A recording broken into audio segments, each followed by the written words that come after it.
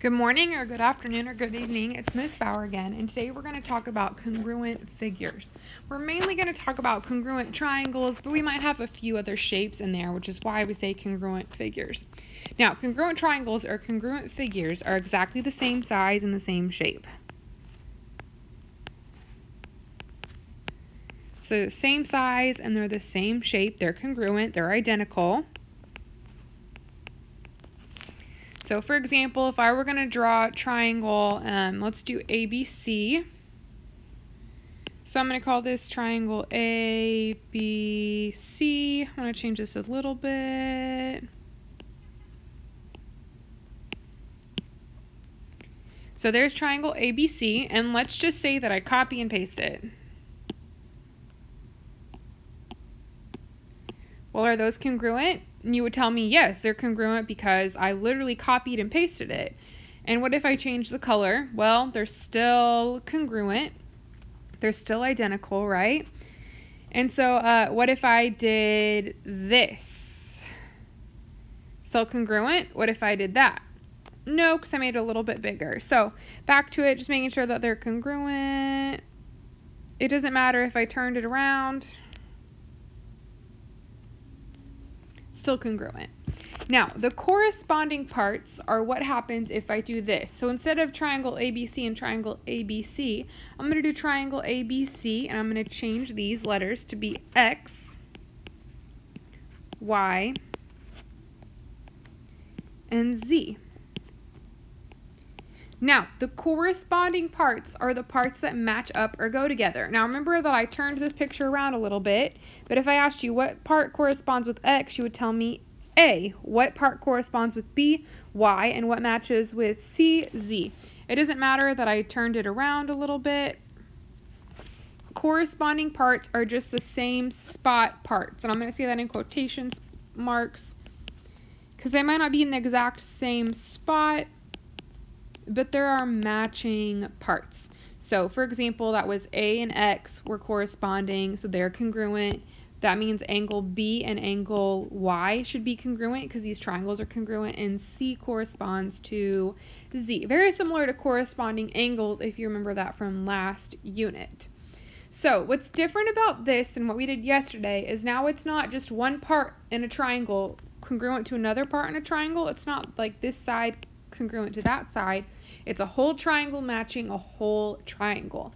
So if I take a look at these two triangles, I know that they're congruent because I see ticks.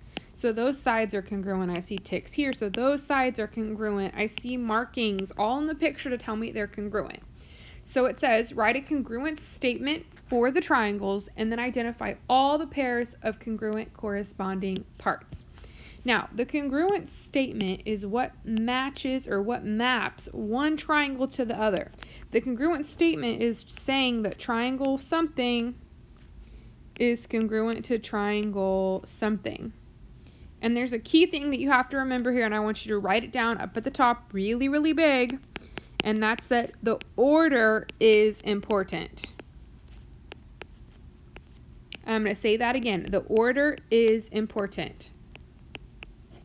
Just like in life, if somebody cuts you in front of the line, that's super frustrating because the order is important.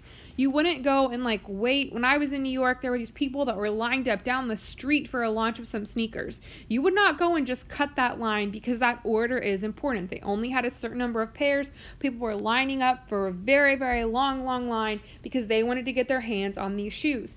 That order is important, and that order is important here with these triangles. Here's what I mean when I say that. If I want to write for my congruent statement, I want to say triangle ABC is congruent to triangle. Well, the order has to be important. What has to go with A? F, because that's the part that matches with it. What has to go with B? G, because that's the part that's congruent. And what has to go with C? H, because those are our corresponding parts. That order is important. And let's say that I didn't want to say triangle ABC. Let's say that I wanted to change it up and say triangle BCA. Well, it's the same thing again. B has to go with G. So now G would go first. And C has to go with H, so now that would be in the middle. And A has to go with F, so now those would go last. That order is important because once you have this congruent statement, that helps you identify all of your parts. Because if I asked you what side goes with AB, it wouldn't be GF. What side goes with AB? It would be FG. Now I can look at my picture and see that 2 ticks, 2 ticks. But what's a lot easier is to look at this statement. So what goes with AB? FG. So I'm going to identify all my corresponding parts. That's all my sides and all my angles. That's the next part of this problem. So I'm going to say that AB is congruent to FG. Okay, and then I'm matching. So BC has to go with GH. And what if I wanted to say CB? Be careful there. Think about it. What would CB go with? CB would have to go with HG. So CB would have to go with HG. And then we're missing one more side. I'm going to give you a minute to think about it. AC, hopefully you got that, or CA. But I'm going to do AC because AC has to go with FH. If I said CA, then CA would go with HF. Got to be really careful with that order. Okay, now I did all my corresponding sides. Now I'm just going to do my corresponding angles. So angle A corresponds or is congruent to, and angles are a lot easier. Angle A would go with angle F. If I asked you what goes with angle G, you would tell me angle G goes with angle B. And what goes with angle C? Angle H. Those are all of our pairs of congruent corresponding parts. So let's take a look at this next picture. And I want you to look at this, look hard, and I want you to figure out, are the triangles congruent? It's going to be a yes or no question.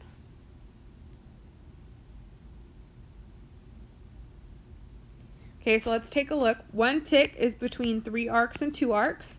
So 1 tick should be between 3 arcs and 2 arcs, but it's not.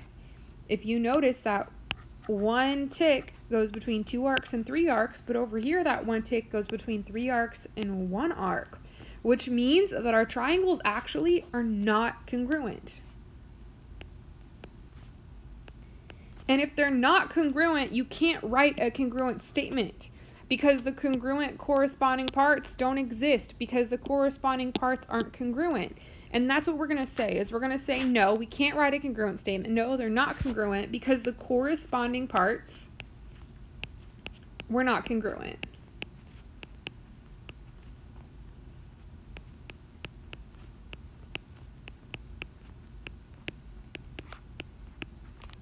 No, because the corresponding parts are not congruent. And that's kind of like that biconditional again. If all your parts are congruent to each other and they all kind of match up in the right order, yeah, your triangles are congruent. But these weren't. That 1 tick side was between different angles, which means that the corresponding parts didn't line up. Therefore, it's not congruent. So I'm going to give you another one to look at. The last one was no. Take a closer look at this one and see if you think yes or no.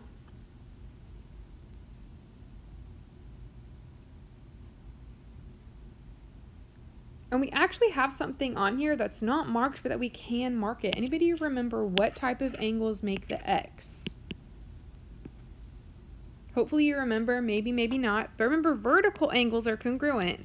So I had 1 arc, 2 arcs. Now I'm going to go to 3 arcs and 3 arcs because I'm just matching up 1 with 1, 2 with 2, 3 with 3. And I can mark that because vertical angles are always congruent. So I'm going to call that my vertical angles freebie. Because vertical angles are always congruent. So I can add that there. That's allowed. I can put that there because I know vertical angles are always congruent. So now I'm going to check. So 1 tick is between 1 arc and 2 arcs. Well, 1 tick is between 1 arc and 2 arcs. It works. 3 ticks is between 2 and 3. 3 ticks is between 2 and 3. So these are congruent. They just did something to the picture. Maybe you got it, but if angle D is top left and now it's down there, it just means they flipped it. That's allowed. Remember back up here when we turned our triangle around, you can rotate it. So I'm going to say yes. Well, how do we know? Because the corresponding parts are congruent.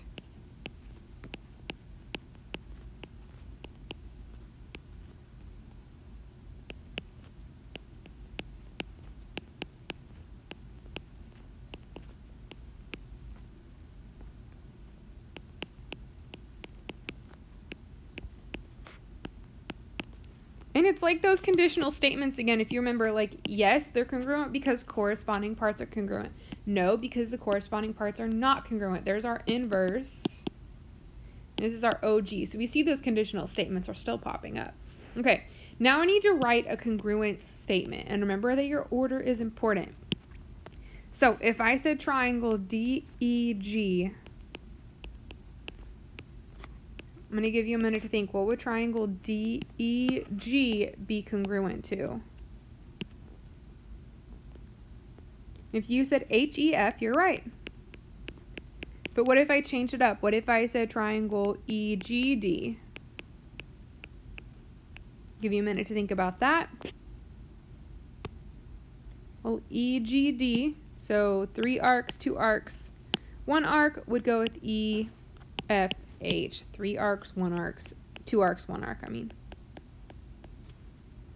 So remembering that order is important. Both of these answers are correct, but you just have to be careful that you're matching up the order and everything is lining up. Okay, let's take a look at this next one.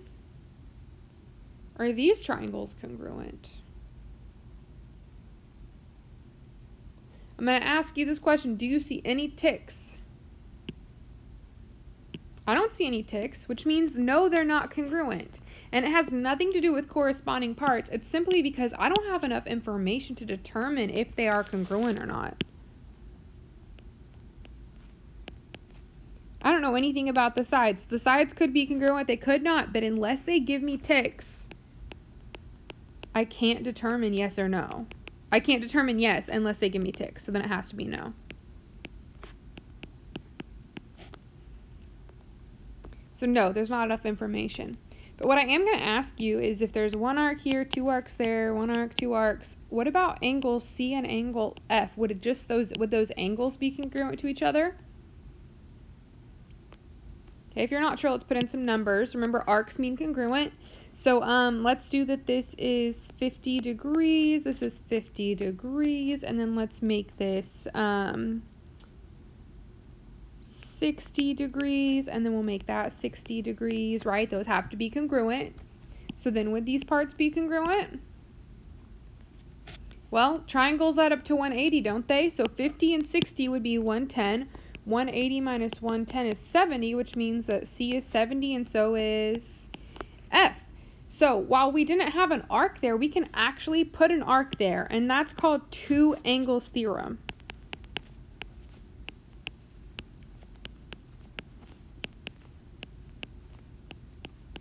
That's called two angles theorem. Now, two angles theorem has a long math definition, but basically it's saying that if two angles are congruent, then the third's going to be congruent as well. So if two angles are congruent, then the third is congruent as well. That's just because triangles add up to 180. So if two angles are congruent, well, then the third one has to be congruent as well. So let's take a look at actually solving with some of these. So they give me, here's that congruent figures. These aren't triangles. They give me this picture and they tell you that QRST is congruent to WXYZ, which means that QR should go with WX. So QR should go with WX. Now, and when I start looking at this picture, I'm seeing an X, I'm seeing a Y. I notice that this has Y minus X, which means I can't solve for a Y until I figure out what X is first. So let's look. I have 5x plus 5 on angle W, and it has to match with one of these other parts. So let's go back and look at our order. W goes with Q, and Q is 65. So there's your part equals part. Unlike the other day when it was a triangle inside of its own triangle, and it was like an angle and an angle, now it's just matching between two different pictures instead of one. So I'm going to set this up, and I'm going to say that 5x plus 5 equals 65. And to solve, subtract 5. So 5x equals 60. divide by 5, and that would make x 12. Well, now that I know what x is, I'm going to plug it in. So x is 12, so y minus not x anymore, but I'm going to say y minus 12.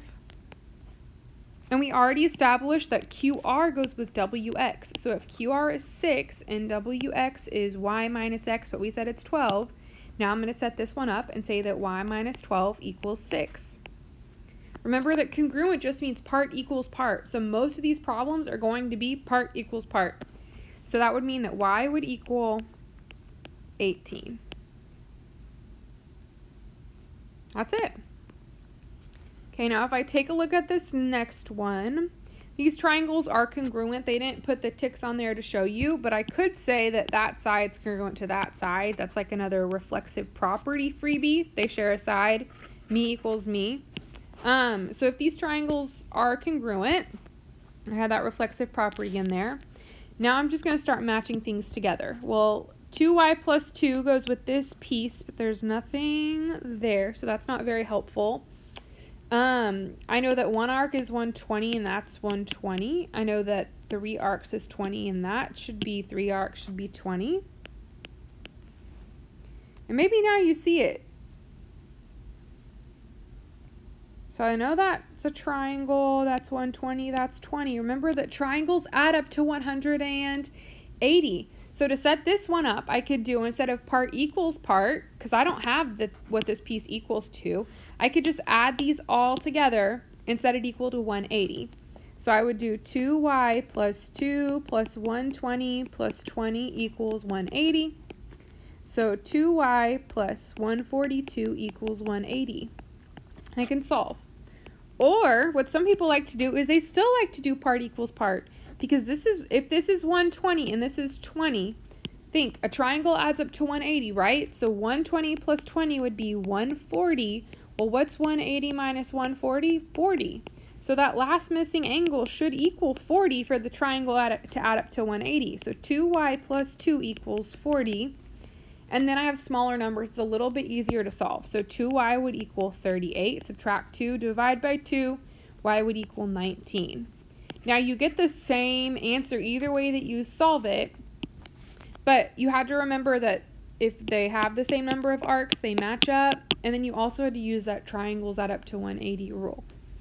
Okay, taking a look at this one, remember if they're congruent, we can copy paste. I'm going to give you a minute to see if you can copy paste to figure out any information on your own here.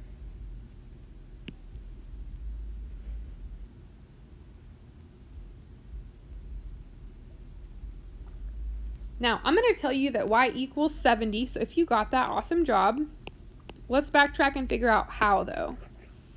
Okay, so if this is 45, then that also has to be 45. If this is 65, that has to be 65. Because I have arcs, they're congruent. Remember that a triangle adds up to 180, right? So what's 45 plus 65? 110. Subtract that from 180. Y is 70. That was it. Good job if you got that one. So let's take a look at this example. It tells you that the two triangles are congruent. It says given that they're congruent, find x and y. Now, first I'm going to see if anything was turned around. I know that A goes with D, so A goes with D. There's a part equals part right there, y'all. And I know that B goes with E, so B goes with E. Well, if E is 42, then B is 42. And then I know that C goes with F, last one's left. So if C is 3y, then F is 3y as well. Well, we just established part equals part. So 5x plus 2 equals 87. Subtract 2, so 5x would equal 85. X would equal 17. And I know I'm going pretty fast on the solving here. Remember, the solving's algebra. Geometry is how we set it up. So now I just need to figure out what is y. Well, remember what you know about a triangle. I'm going to give you a minute to see if you can set this one up.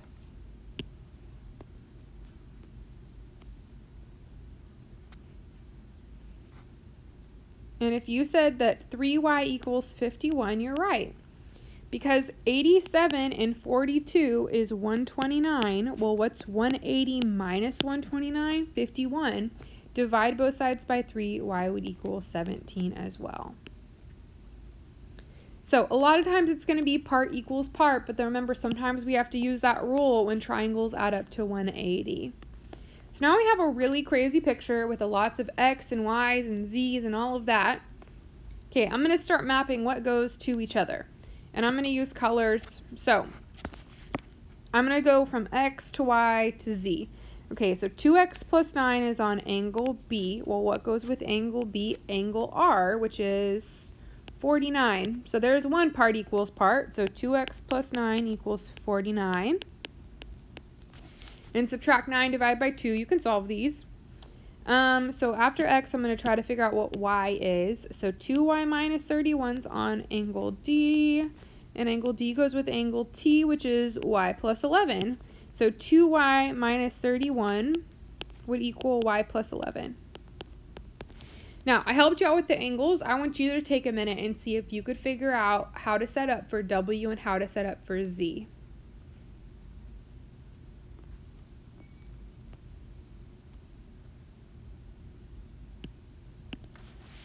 Now, if you notice that W is between B and C, so it should go with RS. So if you said that 4W minus 7 equals 2W plus 13, you're correct. And then to figure out what Z is, Z plus 16, that's between U and T. So UT goes with ED, which is 3Z plus 10, and that's how we set those up. 3Z plus 10 equals Z plus 16. Now we're going to skip solving all of these. Hopefully you're getting really good at that solving for X, that algebra skill. But just to remember, order is important. The order tells you what part goes with what part. And once again, a lot of these problems are part equals part, with the exception of a few problems like this one and this one, where we had to use that 180 rule. So if you can't do part equals part, ask yourself what pieces add up to 180. And remember that the order is always important. Good luck with your practice. I'll see you next time.